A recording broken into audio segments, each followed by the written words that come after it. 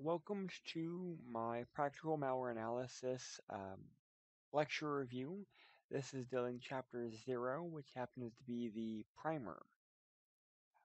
This is a quick, short, just primer chapter.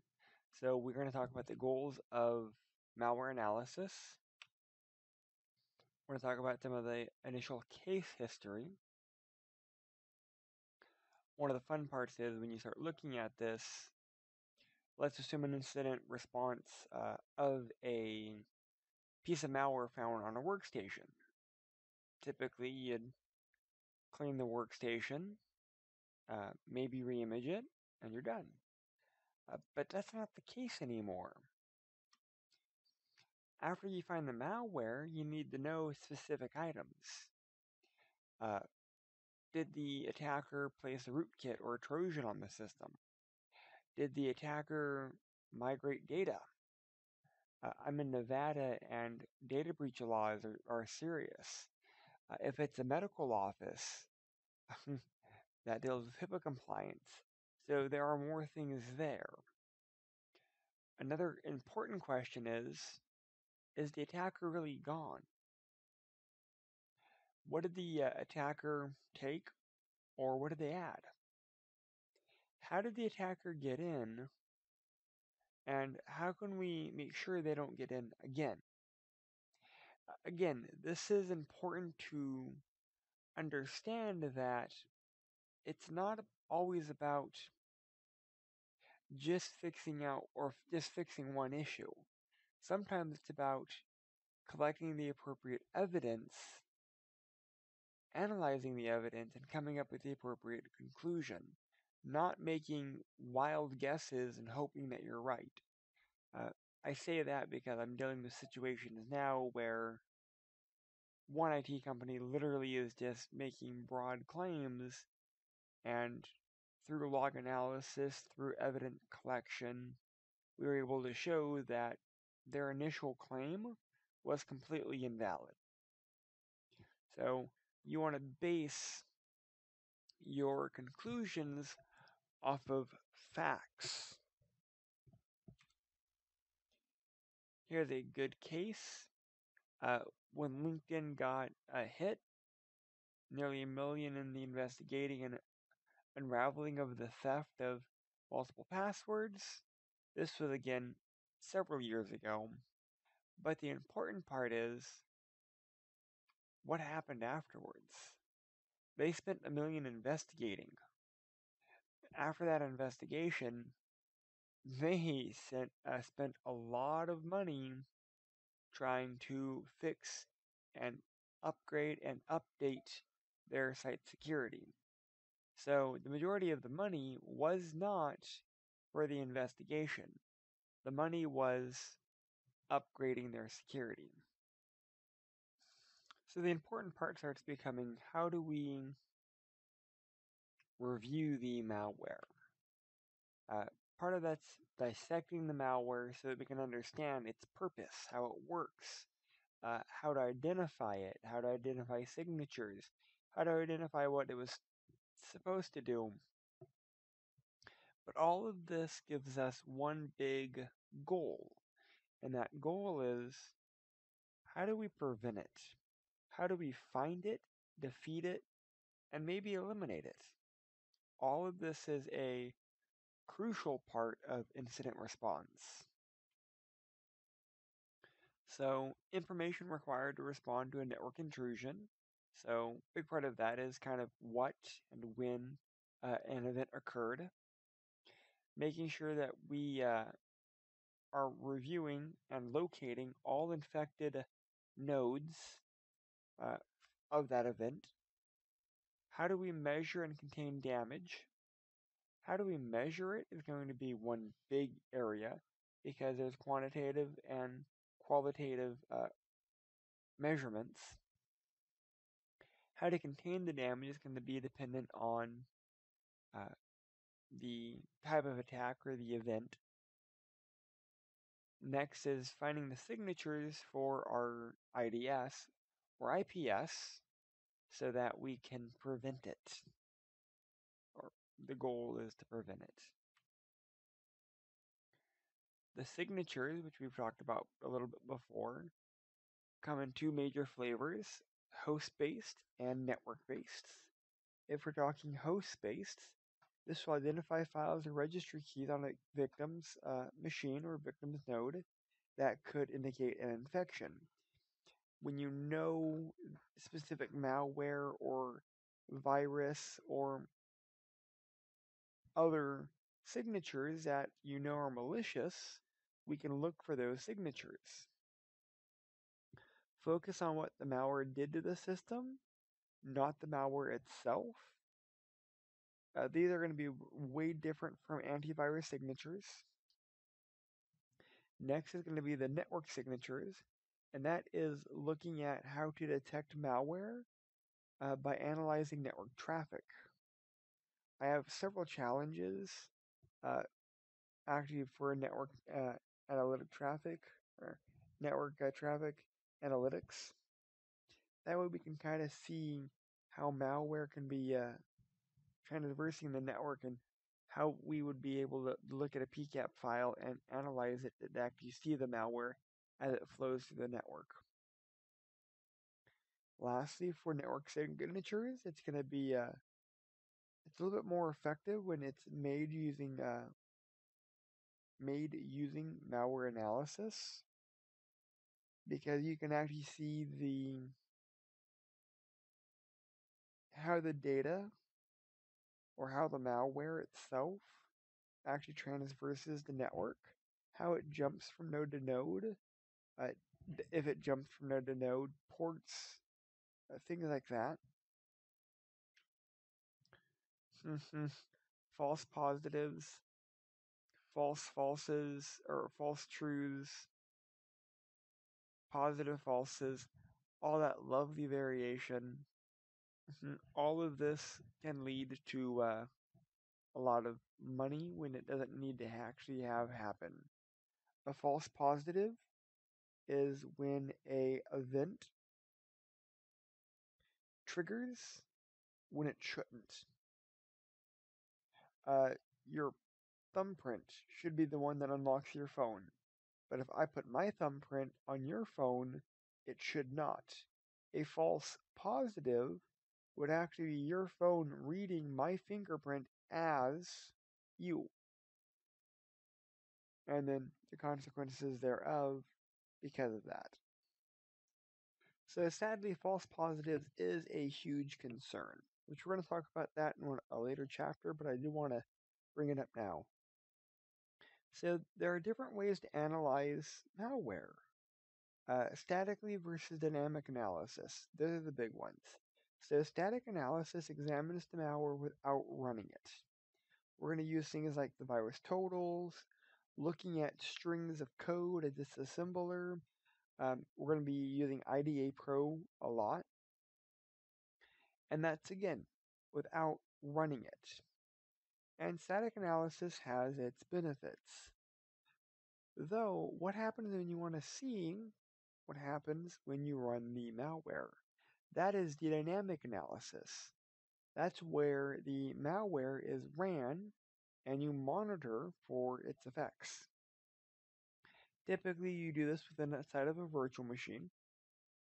And we're looking at tools like RegShot or Process Monitor, Process Hacker, or CaptureBat. Because again, we want to see what the malware is doing.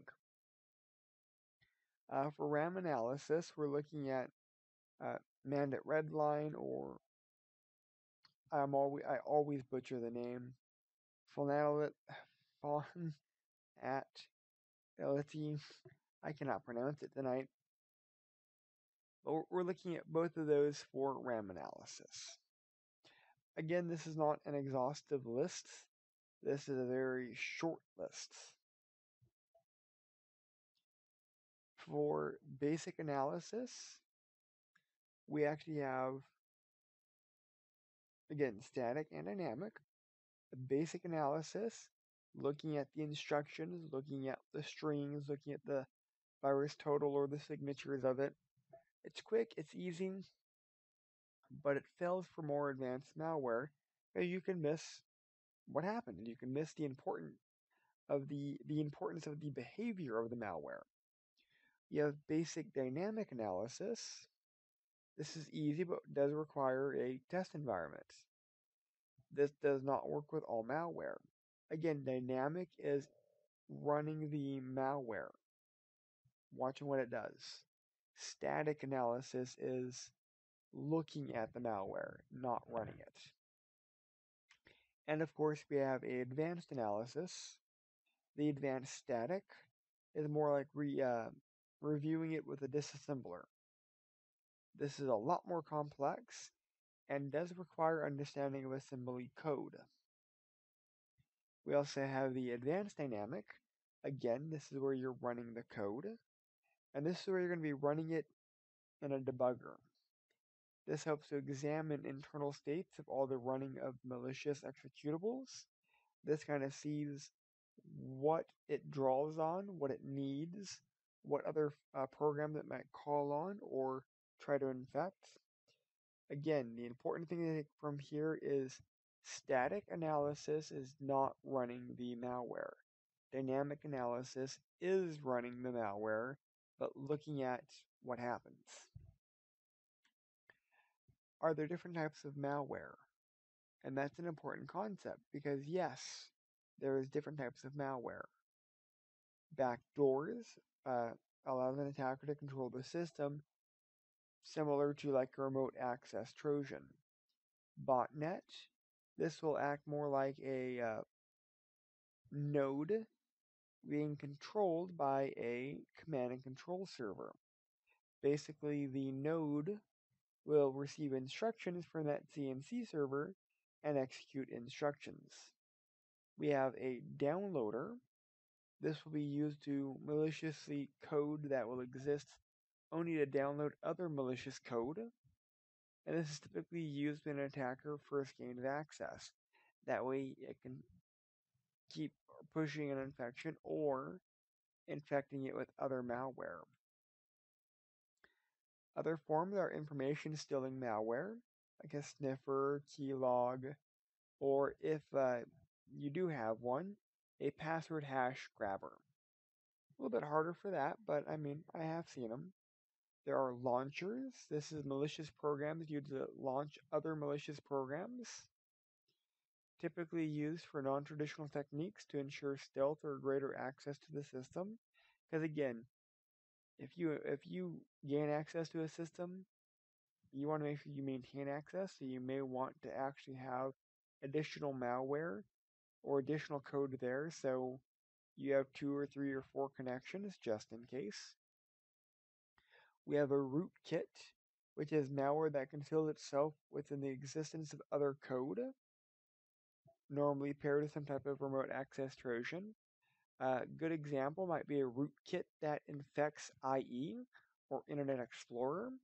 That way, when you're opening Internet Explorer, you don't realize that you're not really opening up IE, you're actually opening up this rootkit that is mimicking Internet Explorer or is infected Internet Explorer. But that way, when you start trying to find it, you just see Internet Explorer because the code is intermingled with IE's code. We have scareware, and that's like the fake FBI warning messages. They're made to kind of frighten users into doing something. My favorite is, this happened a few years ago, but it was a pop-up saying you were caught by the FBI doing something illegal, and you had to pay a fine. And you could pay the fine in several different ways. And a Walmart gift card was one of those ways. And I kept telling people, if you were caught by the FBI, do you seriously think they're going to let you get away with whatever you did by buying them a Walmart gift card? And no one ever really stopped to think about it until after that. And then they're like, oh yeah, that makes sense. So yeah, if you do something that's going to draw the attention of the FBI, they're going to show up at your door. Other types of malware are spam sending malware. spammers. Lastly, worms or viruses. That's malicious code, and it may or may not still be classified as malware.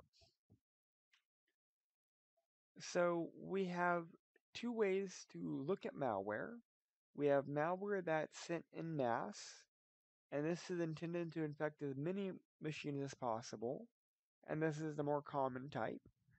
Or there's targeted malware, and this targeted malware is more tailored to a specific target. This is very hard to detect, very hard to prevent, and very hard to remove.